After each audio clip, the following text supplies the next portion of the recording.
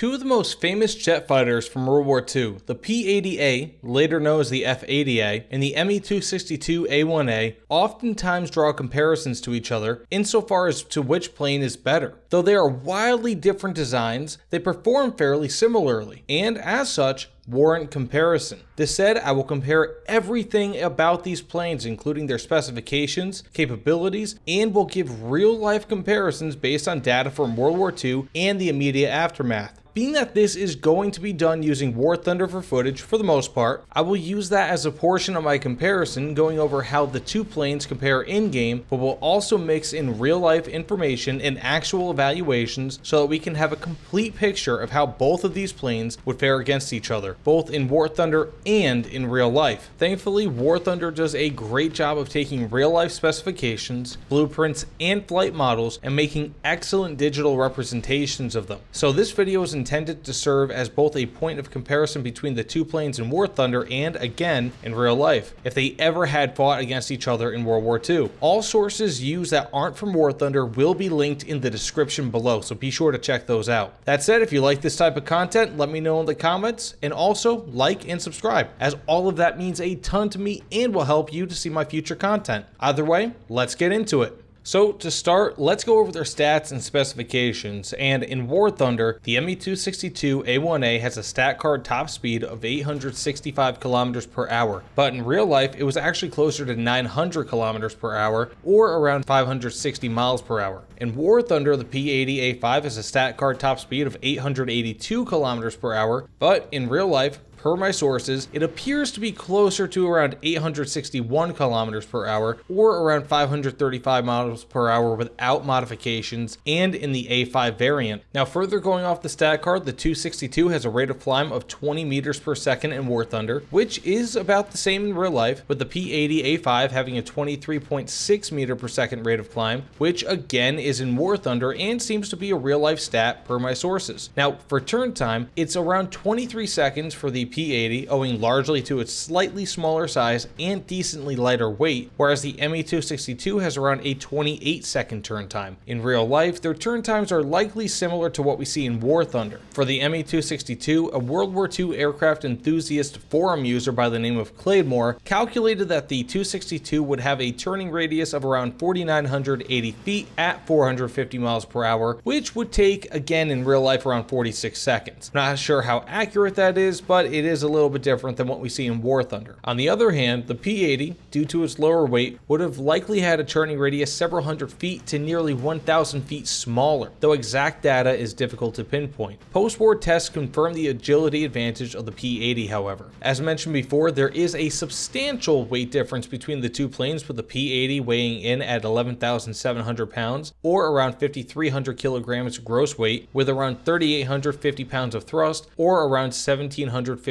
kilograms of force, coming from its J-33A9 jet engine. Now, the Me-262 does weigh a bit more, at around 14,472 pounds, or around 6,500 kilograms, about a 1,200 kilogram distance, per the US Navy's history website, with two Junkers Jumo 004B engines, each having around 1,980 pounds of thrust, or around 900 kilograms of force. Outside of pure performance, the most important thing about any jet fighter would be its armament. So the P-80 has a total of 3.25 kilograms per second of burst mass from its 650 cals, with each of its 50 cals having a 750 round per minute rate of fire from, again, each gun. The Me-262 has a 13.2 kilogram per second burst mass from its 4 Mk108 cannons, with these cannons having 600 rounds per minute as their rate of fire. The Me-262 has almost 10 kilograms per second more of burst mass, and despite the substantially higher rate of fire from the P-80, along with its massively larger amount of ammunition, the Me-262 can fire about 132 kilograms of shells before emptying its ammo completely, compared to around 78 kilograms of non-explosive 50 cal rounds from the P-80. These rounds, however, can still be incendiary despite being non-explosive. This is due to the P-80 having a total fire time without jams of around 24 seconds, or whereas the Me-262 comes in at around 10 seconds of total fire time. Now for shell velocity, also extremely important, it comes in at about 2,900 feet per second for the P-80's 50 cals, and around 1,800 feet per second for the Me-262's Mk-108 30mm cannons. The Mk-108s have only around 2/3 of the muzzle velocity of the 50 cals, leading to them being less accurate and tougher to aim, especially at a distance and against small and fast targets. The armament differences between the P-80A5 and 262 are largely due to the needs of the war at the time in which they were both built. Ultimately, the 262 is much better at destroying large targets, such as heavy bombers, than nearly all planes in the entirety of War Thunder, as a single HE filled shell could destroy a wing or even a B-17 or B-24 with numerous hits leading to surefire obliteration. Interestingly, the Me-262 had a field kit being devised for it in order for it to mount the guided Rurstall X4 air-to-air missiles that were nearing deployment. The P-80, on the other hand, has 6 50 cals that are and were great for attacking smaller targets, like fighters and strafing ground targets as well. Its higher rate of fire, larger ammo capacity, and higher muzzle velocity made it great for destroying light targets, as proven by many American fighters of the day that sported M2s as their primary armaments, from the P-51 to the P-47 and more.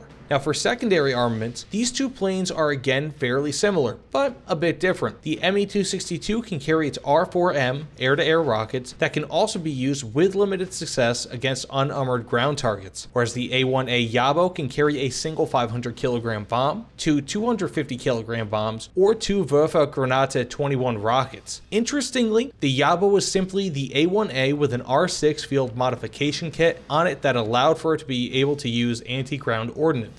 The P-80A5, on the other hand, carried the typical American suite of 2 1,000-pound bombs or up to 8 HFAR rockets. If you're including the Yabo, both the 262 and P-80 are fairly close in terms of capability for close air support, though the P-80 wins out due to the larger bomb load, though the 262 alone has purpose-built air-to-air rockets. And now time for the all-important rate of climb and dive rate tests. Now to achieve some level of parity, I did all tests of climbing and diving rates with 20 minutes of fuel and in realistic settings. I also wanted to keep the speed as close as possible between the two planes, meaning that I try to keep them at between 440 and 450 kilometers per hour the entire time whilst climbing. I did this to ensure that both planes were angled properly so that their speed was at some level of equilibrium, meaning that the plane with the higher rate of climb should be able to be at a slightly higher pitch angle, thus gaining altitude more quickly while keeping its speed nearly constant. For my rate of climb test, I had both planes start at an altitude of 150 meters and at a speed of 450 kilometers per hour, with the goal of reaching 5,000 meters, again while maintaining a speed between 440 and 450 kilometers per hour.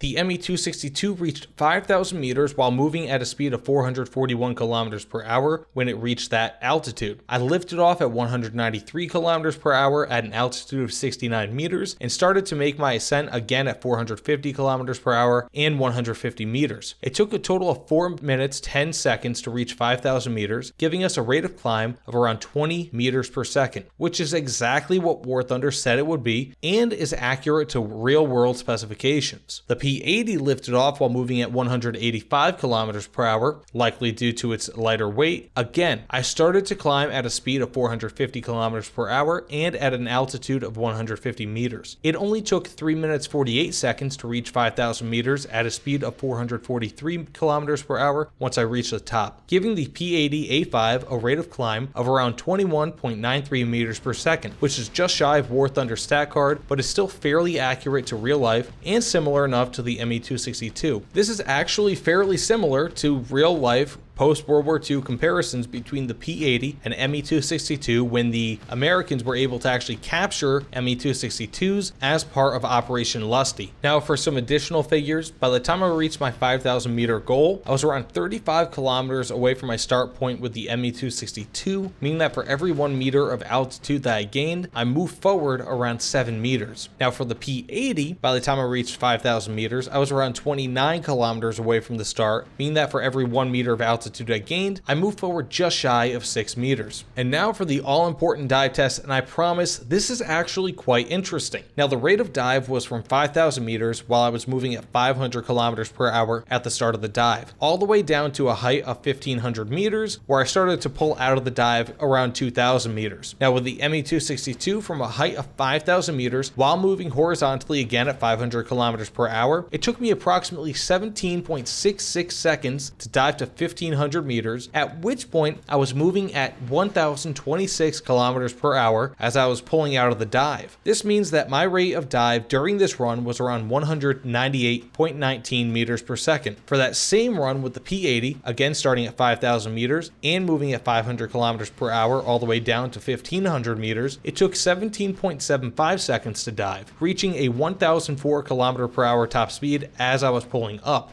Using my same formula, my rate of dive with the P-80 was around 197.2 meters per second. It is important to note though that the ME-262 has several advantages at high speed, largely deriving it from its swept wings, which allows it to have a higher critical Mach number than the P-80, allowing it to be controlled more easily again at high speeds. It also means that the 262 can hit higher speeds, so if the dive test was from a higher altitude, the 262 would top out at a higher top speed, giving it a larger dive rate differential between it and the P-80A5. The 262 also has a higher speed limit for wing ripping. In real-world testing in the immediate aftermath of World War II, the US again flew the 262 versus the P-80A and found very similar findings to what I found with the aid of War Thunder, in that the ME-262 has better speed, acceleration, and arguably a better rate of climb, though it's a little bit shaky, with a higher critical Mach number. This is largely due to its swept wing compared to the straight wing P-80.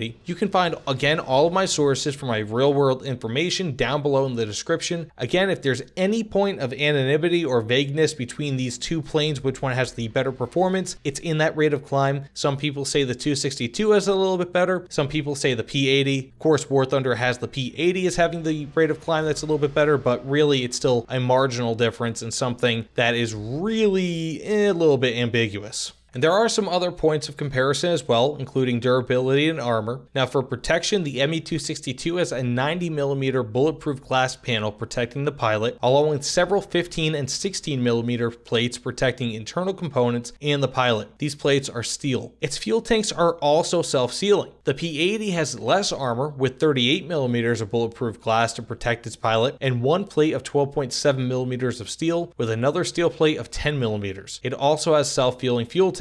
Now the 262 is decently durable, partially due to the armor, but also because of its two-engine setup. If one engine dies and does not catch fire, a decently intact second engine can bring you back to base if you're close enough, whereas sufficient damage to the P-80 single engine will make it impossible to return to base. So with all of that out of the way, let's see which plane is better in individual categories and which is better overall. I will give my assessment for both planes for how they are in War Thunder and how they were when they flew in real life. Now for overall specifications deriving from flight performance, overall both planes are very similar, and where one has an advantage, it is typically very slight, while the other plane will have an equally slight advantage in a different category in its own favor. For speed, the 262 wins by a hair, as well as for general acceleration and dive rate. Though on the other hand, the P-80A5 wins with rate of climb and agility. Although the rate of climb advantage is fairly small, at least in War Thunder, and a little bit again ambiguous in real life, and its agility is better typically at low to medium speeds,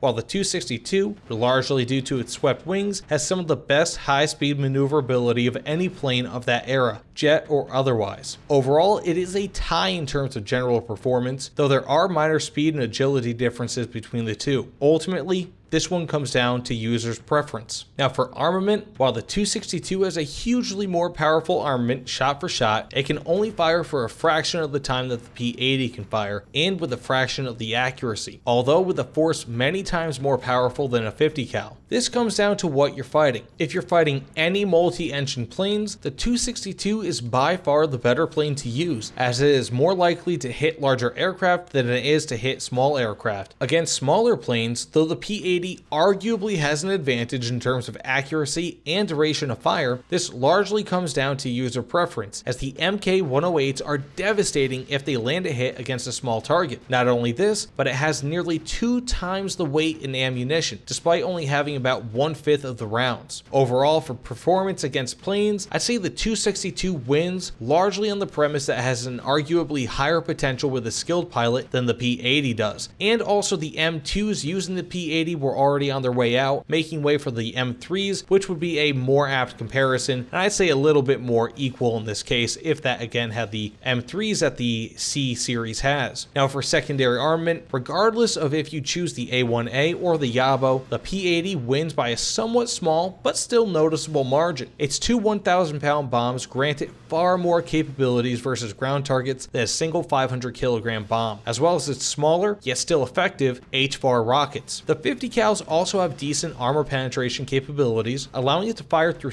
lightly armored vehicles, while the 262 mostly has to rely on HE filler and the luck of finding either unarmored or open-top vehicles to attack. The only secondary armament in which the 262 has an advantage over the P-80 is with the R4M rockets, and those are quite iffy and not really all too effective unless you're really lucky or shooting at large targets, which they were ultimately intended to be used against. For survivability, I'd say the 262 wins by a decent margin, largely due to the armor plates, sturdiness of its design, and its redundant engine layout, being that again it features 2 engines. Though one undamaged Jumo 004 engine is hardly enough to take the Me-262 back to base, a plane with a single weak undamaged engine is better than a plane with no working engine. The largest issue, however, is that the Junkers Jumo 004 engines on the Me-262 are incredibly exposed and prone to fire, which could easily turn this advantage into a liability. Either way, barring that from happening, the 262 is overall more survivable. Now for dogfighting, the P-80 wins due to its maneuverability. The laser accuracy and high fire rate of the 50 cals makes it so that you can target weak spots on enemy planes with ease. It also has sufficiently better turn rate compared to the 262. Everything else being equal, the P-80 would likely take the 262 in a fight around 6 times out of 10. This largely comes down to pilot skill, but maneuverability does matter, and barring a high-speed turning fight, the Me-262 is just a slower turner and the P-80 is just a little bit better. Now for intercepting, of course the 262 wins, as the art of intercepting is basically what it was built for, or at least what it was turned into as World War II went on. And now finally, overall,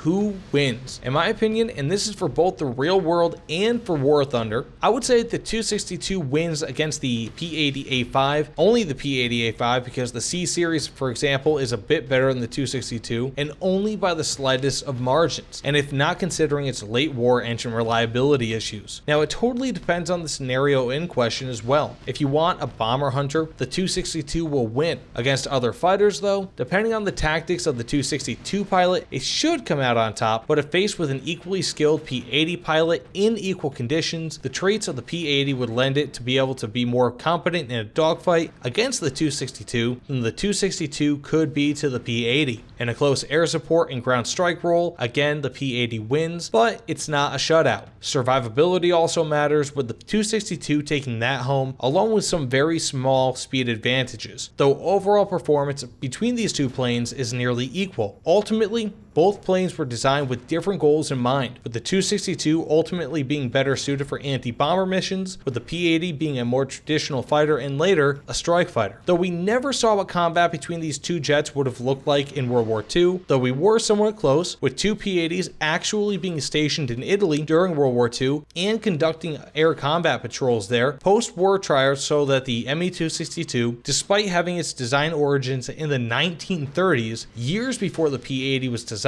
was every bit as good as the P-80 and arguably better, depending on who you ask. Ultimately, this one is one of the great what-ifs in aviation history, and I strongly encourage you to search this topic online, as there are many interesting posts that cover it extensively. But with all that being said, thank you all so much for watching. Seriously, it means the world to me. Let me know what you guys think about this type of video in the comments below, as I feel that these videos are more important to make than most other gaming related content, as this is also also very much a real-world comparison between two pioneering planes. And this actually took me around 2 times as long, at least so far as runtime is concerned, because I really wanted to make this as accurate and also as extensive of a comparison as possible, at least in a video format. Either way, subscribe if you like, but as always, thank you for watching, and I'll see you guys on the other side. Take care, everyone.